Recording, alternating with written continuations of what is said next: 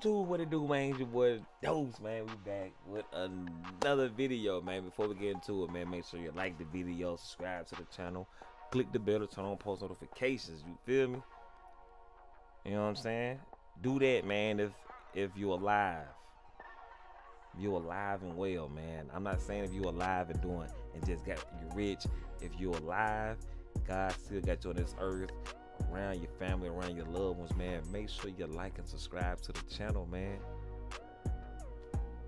Man, I'm doing my stomach growl, all types of. Look at though, Rebound channel, man. Shout out to Rebound. We got weirdest mysteries in NBA history. I don't really know what to expect. I don't know what to expect, man. But without even further ado, we just gonna go and check it out. You know what I'm saying? Hopefully, it's something we don't know. Weirdest mysteries in NBA history. And first up, we got the time that the OKC Thunder had an unexplainable encounter 30,000 feet in the air. See, back in 2017, the Thunder were on a flight to Chicago when, all of a sudden, a loud thud echoed across the cabin, and the plane started to shake unnaturally. Boy, I'm tired. This was not turbulence, because when the team landed just an hour later, they discovered something horrifying. The entire nose of their plane was completely caved in. What? Almost as if something or someone had crashed into them. So with the players desperate for answers, Wait, hold on. Wait. Someone had crashed into them. So with the Carmelo Anthony, what possibly could we have hit? What possibly could we have hit in the sky at this time of night? Man, what? The players desperate for answers, Delta Airlines was forced to launch a full-on investigation. And after a few days, the only answer they could provide was the plane likely encountered a bird while on descent. Nigga. Yeah. The problem with that theory is, when a plane hits a bird, it gets completely covered in blood. But if you look closely, there's not a single speck on that entire plane. I'm talking about whatever it was, it knocked the paint off. We'll never know what truly happened to the Thunder that night. But at least this was just a one-off event. That's crazy. NBA players have been getting terrorized for years at the haunted Skirvin Hotel. See, legend has it that in the 1920s, the hotel's owner, William Skirvin, locked a maid in a room on the 10th floor, and being trapped in a tiny hotel room started to drive her insane. Eventually, she decided to throw herself out the window, plummeting over 140 feet to her death. And ever since that day, her ghost has been wandering the hotel, causing all kinds of paranormal activity. Like in 2010, when the Knicks reported hearing strange noises throughout the hotel, keeping them up all night long. Or when the Bulls stayed at the Skirvin a couple weeks later, only for Taj Gibson to see his bathroom door slammed shut on its own. But as creepy as these incidents were, the scariest encounter came in 2016, when after a night of horror, Metta World Peace shared his traumatic ghost experience with the entire world, saying, "The ghost was all over me. I just accepted it. She touched me all over the place. I'm taking the ghost to court for touching me in the wrong places. Damn, now I want to visit the Skirvin." Now, as creepy as the Skirvin Hotel is, oh, hey, if it's really something wrong with this place, why is it still open? Build a new building, nigga. If y'all get all this money, nigga, look at, I ain't gonna lie, if I'm an NBA player and we come to whatever city this is, I'm not staying there. Nigga, no. I rent an Airbnb for the night, nigga. It's over with. At least everyone made it home to their family, cause the disappearance of retired NBA player Lorenzen Wright has mystified investigators for years. July 18th, 2010, 7:30 p.m. Lorenzen Wright was visiting his ex-wife, Shira, in Memphis, Tennessee, to help put his kids to bed. And with night swiftly approaching, he decided to step out the front door and head home. July 19th, 12:18 a.m., just 4 hours later, a haunting 911 call comes in from an unknown number at an unknown location. Georgetown 911, where's your emergency? Hello? Hello? Nigga, them July gunshots. 22nd, 72 hours after the phone call, Lorenzen Wright is officially reported missing after no one had seen or heard from him in 3 days, sparking a statewide police investigation into his disappearance. And it wouldn't be until 6 days later that the world would finally get some answers. Because on Arkansas. July Whoa, it's 28th, crazy. Lorenzen's body was found riddled with bullet holes, rotting in a Nigga, why I ain't never heard this stuff, nigga? And I'm from Lake Village, Arkansas, man. Stand up, hogs. You know what I'm saying? Look here. That's crazy. I ain't never heard of this. Never. nearby forest, escalating this from a disappearance case up to an FBI murder investigation. Police probed the crime scene, searched Lorenzen's house, and interrogated his family and friends, desperately searching for clues.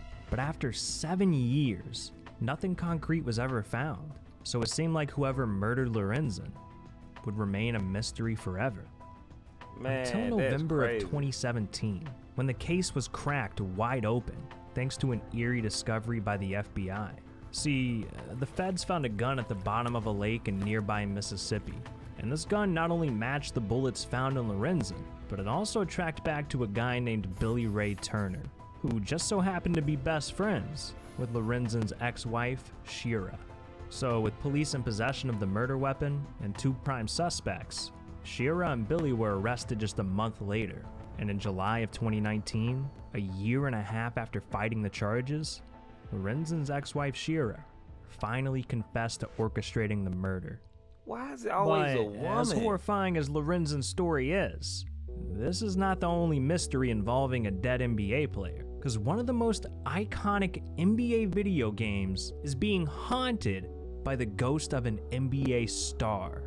See, back when NBA Jam was first released in 1993, one of the playable characters was net star Drazen Petrovic. But sadly, a few months after the game was released, Drazen tragically died in a car accident. And ever since that fateful day, something ominous has been happening to NBA Jam. I mean, just listen to what their founder Mark Turmel had to say. Somehow, the coin-operated game in the attract mode, when nobody's playing, would every once in a while would just call out Petrovic, Petrovic, just out of the blue. And so, people caught on to that there was it felt like a haunted, haunted game. I would unplug them all And fast, so, boy. yeah, I don't know how that glitch could happen or what, it doesn't make any sense.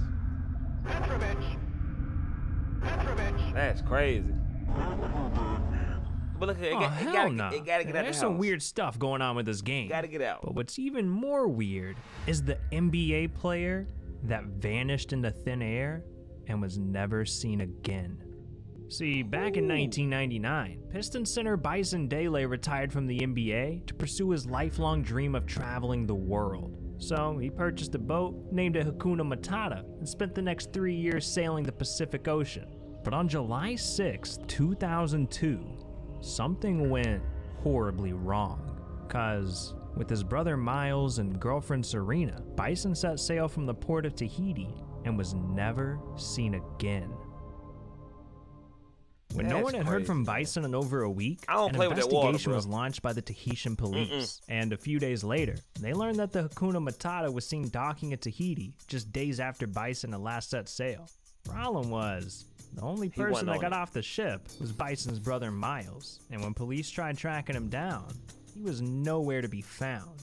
So with no leads to go off of, police decided to interrogate Miles' close friends to try and find some answers. And according to Miles' ex-girlfriend, Miles admitted to attacking Bison on the boat, which is exactly what investigators needed to hear to get a warrant for Miles' arrest. So the feds started their search, trying to hunt him down. And on September 15, 2002, they received an anonymous tip saying that Miles was spotted on a beach in Tijuana, Mexico. So Hey. police swarmed the scene, expecting to make an arrest, only to find Miles in a drug-induced coma, barely clinging on to life.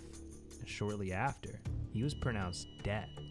Just like that, That's the wild, investigation man. was over, and whatever actually happened to God, Bison dog. remains an unsolved mystery to this day. Now, as strange as this story was, He threw that nigga off in the water, bro. He probably threw that nigga off. He probably threw that nigga off in the ocean. Kept going in the boat. That's all he had to do. The nigga was never gonna make it out. He ain't have to kill that nigga. If he had just caught the nigga on the edge, threw him off, get on the boat, dude dead. Something gonna get him.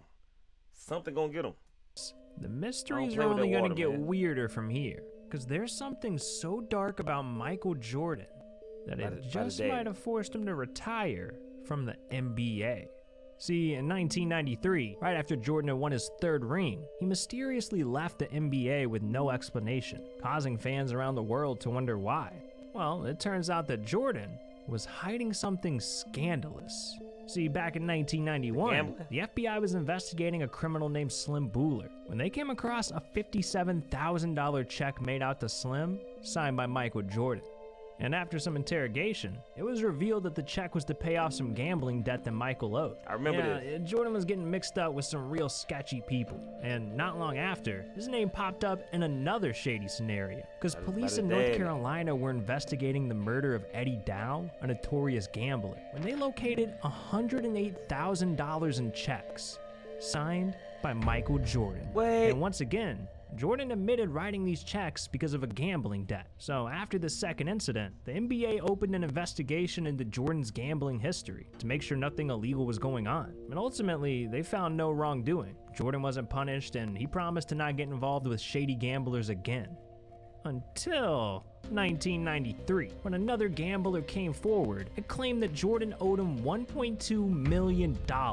So in response, the NBA launched another investigation into Jordan. But this time, there was no conclusion to the investigation, because shortly after, Jordan announced his retirement and the investigation mysteriously went away, leaving fans wondering if it was all just a part of a secret deal he made with the commissioner to avoid an NBA suspension for gambling.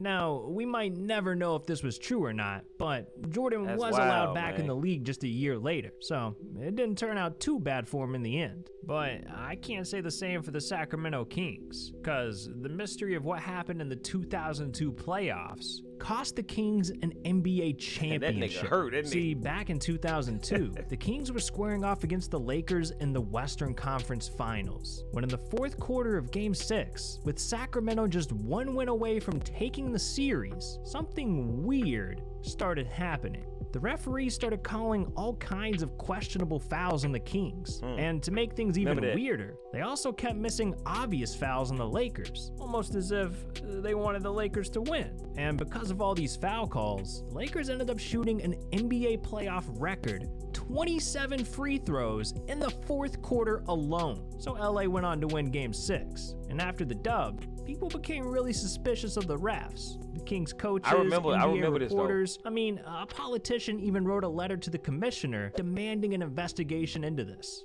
But despite the outrage, the series went back to LA, the Lakers eliminated the That was all Kings, she wrote. and the whole incident was put to rest. Until 2008. See, former referee Tim Donaghy was facing a prison sentence for illegally betting on games he officiated. And right before his sentencing, he wrote a letter saying that Game 6 between the Lakers and Kings was rigged by the refs, arguing that it was in the NBA's best interest to help the Lakers make it to another finals. And when this letter went public, the NBA's commissioner tried to silence Donaghy, saying his accusations were baseless and were a cheap attempt at getting his prison sentence lowered. So to this day, it's still unclear which side was telling the Hey, truth. man, in But the look, day, it's a business, there's man. one final story You can't trust that's them. even weirder. Cause what if I told you that the legendary Yao Ming might have been literally created by the Chinese government? Yeah. See, in the 1950s, China saw the rising popularity of the NBA, and legend has it that they decided to try and create the next basketball superstar. So their first move was to make a national decree demanding that every woman above 5'9" and every man above 6'6" must play basketball for the country. And this one law led to the discovery of 6'3" female Feng Fengdi and 6'7" male Yao Ziwen. The two players that Chinese officials thought had the perfect genetics to create the next basketball phenom. So allegedly, China's government forced these two to marry and That's have a crazy. kid, giving birth to Yao Ming. That's And crazy. after growing twice as fast as the average kid, 13-year-old Yao was already 6'6", but it still wasn't tall enough for the Chinese government. And according to Yao's childhood doctors, they started feeding him experimental growth hormones, all in an attempt to make Yao grow even taller. And they worked, because by the time Yao became an adult, he was standing at a ridiculous 7'6", guaranteeing him a spot in the NBA and helping the Chinese government achieve And their that boy ultimate was a goal of baller, creating too. a basketball monster. Let's not But forget you know that. what my The boy ultimate was goal tough. is? For you to click on this video right here. These are times NBA hold players on. lost millions of What am I fans. doing? What am I Trust doing? me, dog. You that's don't want to it. miss this. So what are you doing? Click it. Hey, we might check that out. Let me go. I'm subscribed. Let me go. Hey, look at I see they done turned the dislike off. Okay, that's what's going on. Hey, man, I ain't gonna lie. That this video did something to me, man. I just subscribed to Rebound when I started the video. 'Cause I said, hey, they talking about basketball. I need to be here. Look here, man. Rebound, boy. Keep doing what you doing, nigga. I am speechless. Weirdest mysteries in the NBA history, man. I'm gonna leave the original link down below, man, so y'all can go support over there. But make sure you support over here too. Like the video, subscribe to the video, click the bell on the video. You know what I'm saying? For your boy, Doe. You know what I'm saying? But look at it, man. That's gonna wrap it over. This was your boy Doze. Until next time, I'm out of y'all, boy. Peace.